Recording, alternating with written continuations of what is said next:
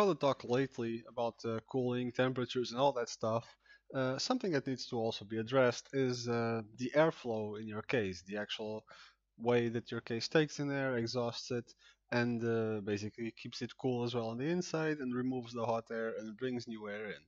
Now, that is mostly related to the fans in your case, or in my case, my desk. Um, there are two types of fans, like I have mentioned before in other videos, static pressure and airflow fans. I will not go through a lot of detail on the static pressure fans because it's mostly related to water cooling and specifically for the radiators where they encounter a lot of resistance. And then airflow fans are usually the ones more suited towards bringing in large amount of air to your case. Depending on the fans that you have, how many and where they are placed and the RPM and all that kind of stuff, there are three types of cooling setups that you can have. Those are positive pressure, neutral, and negative pressure. Now, what is the difference? It's mostly related to the amount of air and the pressure of that air going in and out of your case. If you have more air going in than going out, then that would be positive pressure. If you have more air pressure going out than in, that is negative, and neutral, obviously, it's kind of balanced. Now, neutral in particular is very difficult, if not almost impossible to achieve, because there are so many factors that you need to take into account. Other things you need to take into account when trying to achieve whatever pressure you want to go for, like for example the resistance. If, like I said, if you have radiators for water cooling, the air going through will meet some resistance. That's why static pressure fans are basically advised for radiators. There's also the filters and the fan grills and all that kind of things. And depending on how your how your case takes in air, there might be a cover in front of the fans that also needs to be accounted for in terms of resistance. So it's not a simple case of if I have 3 exhaust and 4 intake, it will be positive pressure. No, you have to take those kinds of things into account. You also have to take into account the CFM of the fan, or cubic feet per minute. That is a measure of the amount of air that that fan will move per minute, assuming no obstructions and no resistance. That lets you know exactly how much you can expect out of that fan in terms of contributing to pressure going in or out. Something you also need to take in mind is how fast are your fans spinning. If they are spinning at 100%, they are at full load, obviously, but the way to balance pressure out is if you want positive pressure, for example, you can slow down your exhaust fans or speed up your intake fans, or both, and then you achieve more air going in, or more pressure of air going in than going out. That is a simple way to balance it if you have an uneven amount of intake versus exhaust fans. Although, as a rule of thumb, if you have more intake fans, that equals more pressure going in, assuming similar circumstances in terms of RPM and CFM and all that kind of thing. While a good airflow is important for cooling not only your CPU and GPU, of course, but also your RAM, the VRM or power delivery module from your motherboard and from your RAM, and from cooling the hard drives a little bit, because even though they don't heat up a lot, they do generate some heat. Cooling other components such as M2 drives and all that. That is also important to have a general good airflow in your case. But in terms of positive pressure versus negative, and I'm not going to address neutral because it's almost impossible to achieve.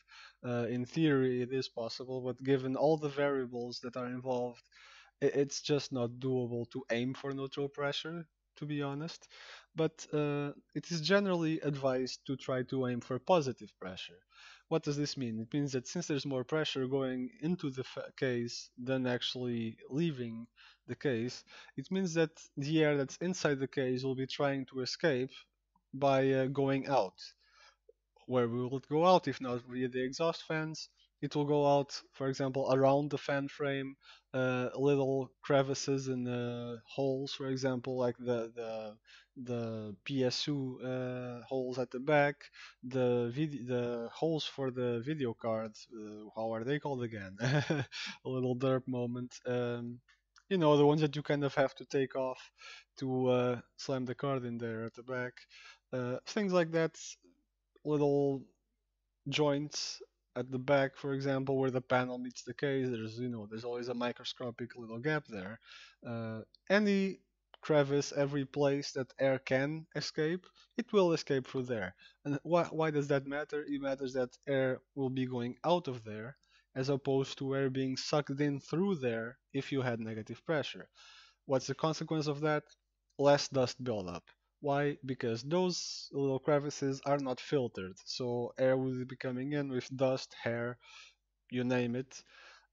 And if you have positive pressure, the only place the air will go in will be through the fans that are actually sucking the air in, which are probably filtered. And if they are not filtered, I would recommend having them filtered, because even though it introduces some resistance, it does not cripple your cooling all that much, and it keeps your PC a lot cleaner.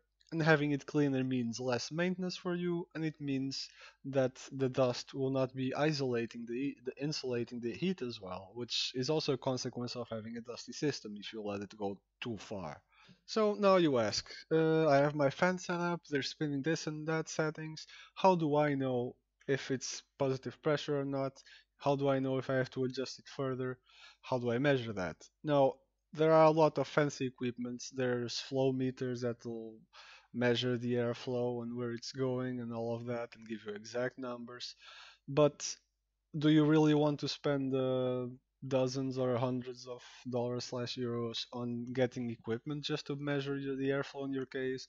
Unless you're a system builder, it's probably not worth it. So my recommendation, and you are almost guaranteed to find one of these if you live with a wife, girlfriend, mother, or female roommate. I'm being stereotypical, I know, sue me. It is one of these bad boys. A little incense stick will give you an instant smoke test for your computer, with the added bonus of making your room smell nice.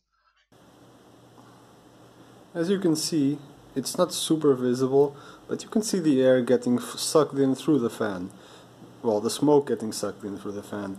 Now, but it's obvious that this part is going to be getting smoke sucked in because, well, it's the fan inhaling the intake. So obviously the air will be going in. What you want to do is you want to go to the little cracks where you are not sure where the smoke is going, and I am not sure if I can illustrate this a lot, but here, for example, you see this little crack between the desk and the glass. Obviously there's not going to be a perfect fit, but do you want to know if it's positive pressure, neutral pressure, or negative?